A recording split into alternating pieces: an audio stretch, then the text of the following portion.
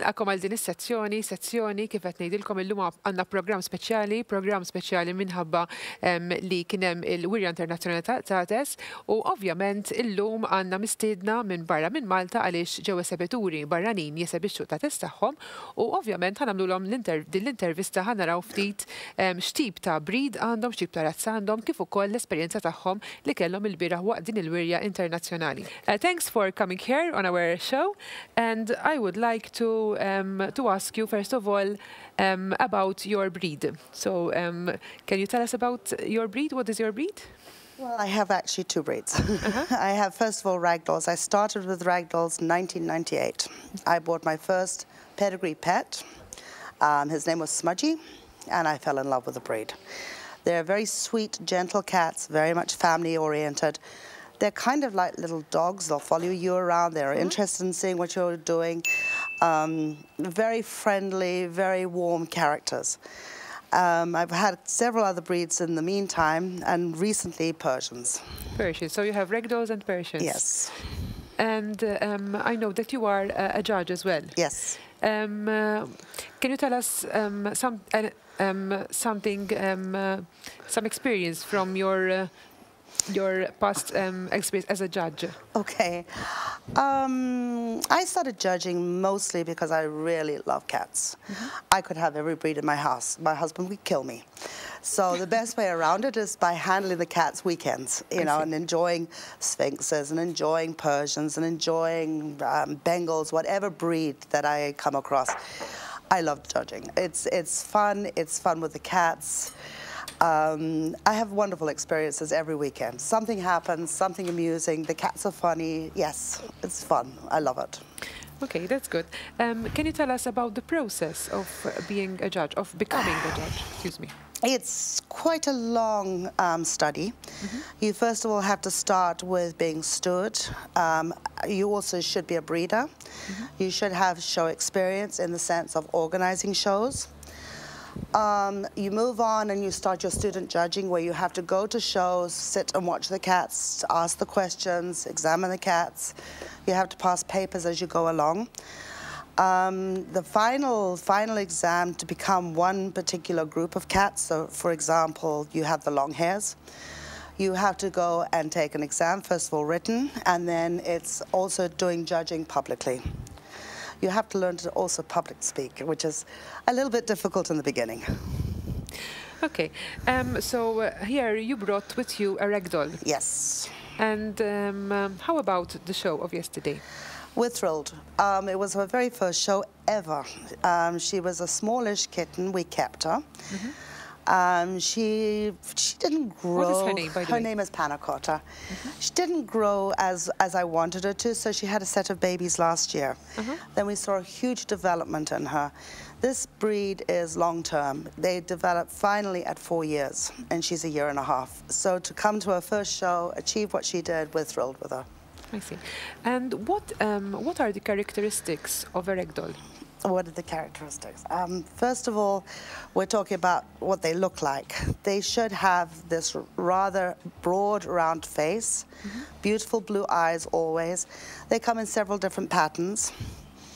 The characteristics, as I said before, it's super sweet, super gentle, very much family-oriented pets. I recommend them to anybody who's got a small child. I see. And what about the standard at the moment? The standard, it calls for, as I said, the broad head, broad muzzle, blue eyes. They must have deep blue eyes. Yes. Smallish, rounded ears, forward tilted as she has them.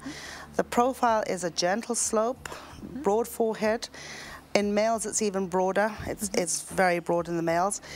Coat is super silky, and as I said, they have this very specific patterns. They're pointed cats, so their tails and their ears must be the dark color. If they are solid, then they have the color all the way down their legs. She is a bicolor, so she has it on her back, her tail, her ears, and she has the V in her face. I see. And which colors do exist as regards ragdolls? Everything. Everything. Blue, seal, you've got the torties, you've got the reds, you've got the creams, you've got chocolates, you've got lilacs, so pretty much every color. I personally prefer the blue and the seal. I see. So that's your preference? Yes. I see. And your husband, Alex? Hello. What is your relationship with cats? Well, I have quite a lot of cats around me.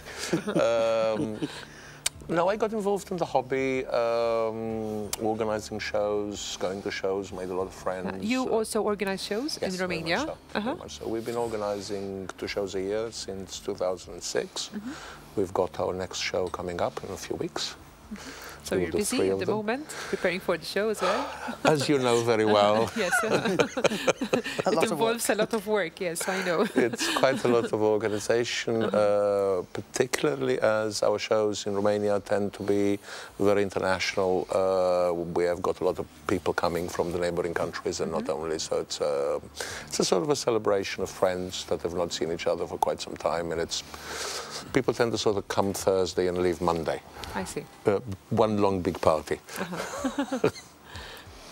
And which breed do you prefer? I know that you have Persians now and Ragdolls. We have Persians and Ragdolls.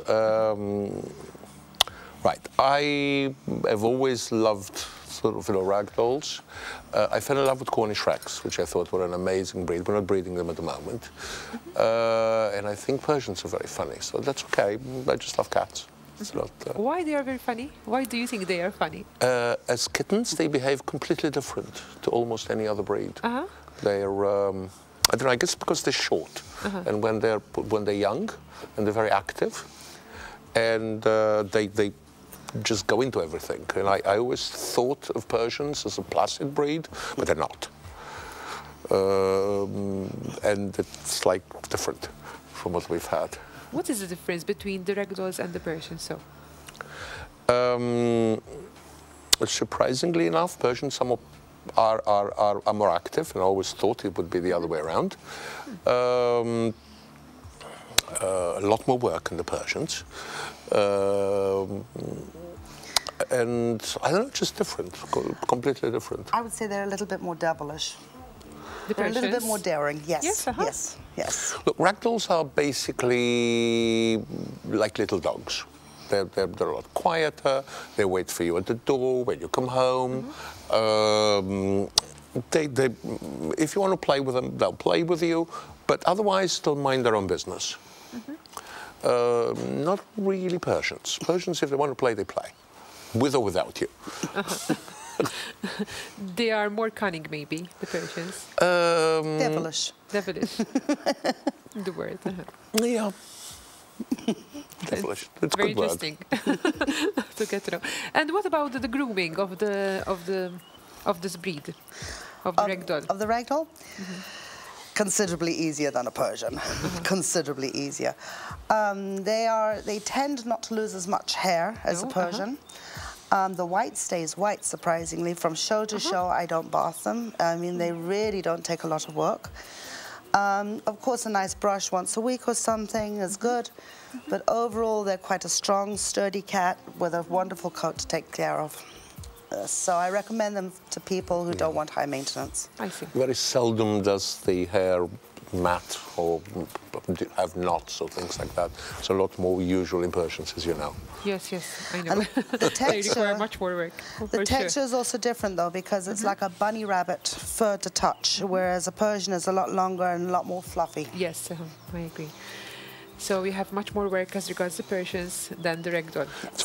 It's also completely different cosmetics. We use completely different shampoos and completely different everything to Persians to Ragdolls, because the coat must look different. The coat on the Ragdoll is silky, it's not fluffy. And to get that look, you have a different shampoo. I see. That's very interesting. And what are your future plans now as regards shows? I know that you have a show coming in Romania. We have 3 shows, really. We have one show at the end of February, we have one show at the end of May in Black Sea, and we've got one show in October, close to the border with Hungary. And on top of that, we'll be going to quite a few shows ourselves that friends of ours are organizing. So it's going to be quite a busy, competitive year for us. What's also exciting, though, is Serbia has now a new club, so we will be going there quite a bit, and they will be coming to us, which is exciting because we've not had that relationship for quite a while now. In the Balkans, we're now basically creating like a friendship hub of clubs, and it's, you know, helpful. It's very, very helpful. And of course, Bev is taking her last category exam in about a month. Good luck, so. So you will be now an old breed judge. An old breed judge, yes. I wish you all the best of luck for your judging and also for your cats, with your cats. Thank you very much. Thank you very much. It's always a pleasure to be here. Thank you, thank you. U għanna u kol maħna daw kienu Alex u Beverly, alien minn ġewa il-Romanija u kalmuna ovvjament dwar l-esperienza taħħom, jorganizzaw il-shows kif smajtu għom tajjeb u għallulna u kol dwar il-karatteristiċi tal-ragdoll, il-qattusa li ġabu maħħom il-lum, panna kotta, u ovvjament għandhom u kol il-tates persjani d-dar u għallulna ftit il-differenza bejn it-nej interessanti għax tal-libt ħafna minn għandhom jina u kol. Minnaħa l-oħra, il-lum għanna u kol esebitur ieħor li ġi minn ġewa il-Romanija u kol u nil-qamijaj lil-Marius Elefterescu. I welcome you here, and here you brought a Maine Coon. Yes, a Maine Coon. A Maine Coon. It's a kitten Maine Coon. What are the characteristics of the Maine Coon? Well, the Maine Coon is the largest breeding cat in the world for the moment. They are very gentle. They are very sweet The cats. gentle giant. Yes, that's correct. They are also called gentle giants. And as you see, they are very relaxed, very people-orientated, and they are very sweet. Even if it's a big cat, you don't see it in the house. He's very quiet. It's not a noisy cat. It's a very, very quiet cat, a very loving cat. He likes to play. Every time he likes to play. Kittens are more active than adults. It's normal, and kittens are very playful. Adults are more loving cats than kittens. They stay in your lap, they stay on you, they purr and, you know, they love you. Characteristic for this breed is that the cat chooses his master, and he is very faithful to her master. The other people in the house are only accepted. It's quite interesting, this Very interesting. comportment. You know, me and my wife, we are sharing cats. I have my cats, she has her cats. Okay. Her cats are accepting me and my cats are accepting hers. So that's the way it is. You both have Maine Coons? You have only Maine Coons only as a Maine breed? Coons, yes. And how many do you have at home? How many Maine Coons do you have at home? At the moment we have 16 Maine Coons. 16 Maine Coons? Yes, including kittens. I see. And now we expect a new litter these days, so we'll have maybe 21, 22. My goodness, you're adding more. Yes. You're adding more. And they need a lot of maintenance? The Maine Coon needs a lot of maintenance? They don't need quite a lot of maintenance. Yes, you have to brush them every few days. Yes, you have to take care of them. It's normal.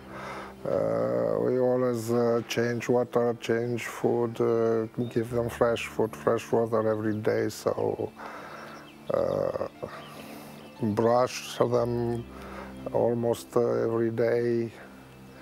And in order to prepare them for a cat show, what do you do exactly? So you have to give them a bath first of all, and they use specific shampoos because the coat must look a little bit silky and must go down very nice. And we use different shampoos for different colors because they have a lot of colors. I see. Which colors do you have at home? Well, I have silver, I have red ones, I have torty ones, I have white ones. I have quite a lot. Yes, they are very different in color, and We And like to which is- have colorful cats. I see. And which is your favorite? Your favorite color? My favorite is at home. She just gave birth to one kitten, and now she's feeding him at I home. see. What is her color? She's a torty one. A torty. Yes, I love torty cats. I see. And she's my favorite, and she loves me very much. She sleeps always on top of me. Yes, it's true. Yes, and How sweet. she's very spoiled. Very spoiled.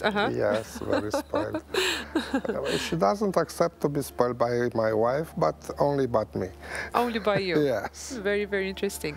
And this cat you brought here with you, she's still a kitten. Yes, it's still a kitten. It's 8 months old. What is her name? Her name is Julia. Julia.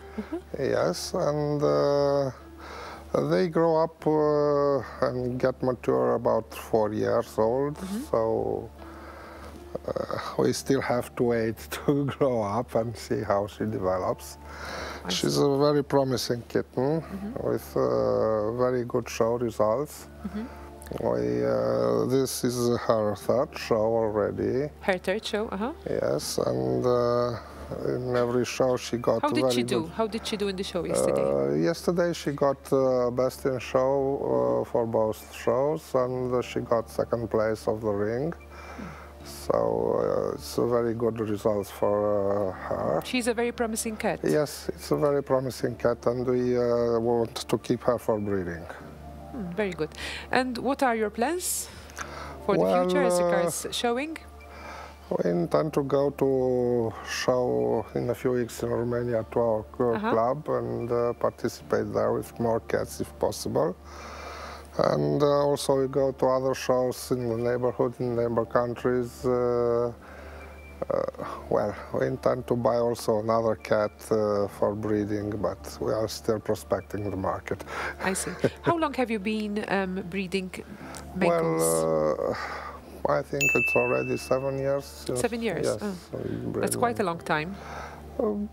Well, you don't feel how the time passes. It's time flies, quite in fact. nice. Yes. But before you had, before the Maine Coons, did you have other breeds? No, we didn't have another breed, but we always had a cat in the house. I had a cat since I was born, my wife the same, so we both love cats. You are both cat lovers? Yes. So that's very nice. When our cats died, they were very old, we decided to buy a breeding cat and start breeding ourselves. It was a new experience. It was something that we didn't do it before, but it's nice and we enjoy this and we like this very much. I see. I would like to thank you for being here. Good luck for your future plans. And the cats are very, very, very nice, very lovely. And thanks for being here on our show. Grazzi ħafna lil Alex u Beverly Alien li kienu hawnhekk magħna, kif ukoll lil Marius Elefterescu minn ġewwa r-Rumanija li ġabu dawn it-tates verament sbieħ, verament kalmi kif qed taraw hawnhekk u verament għamlu suċċess ukoll fil-Wirja Internazzjonali li kellna hawnhekk mill-Malta Feline Guardians Club. Minn hawnhekk se nkomplu b'aktar intervisti, ovvjament ħaniltaqgħu ma' aktar persuni li kienu ovvjament f'din il-Wirja Internazzjonali, għalhekk ibqgħu magħna.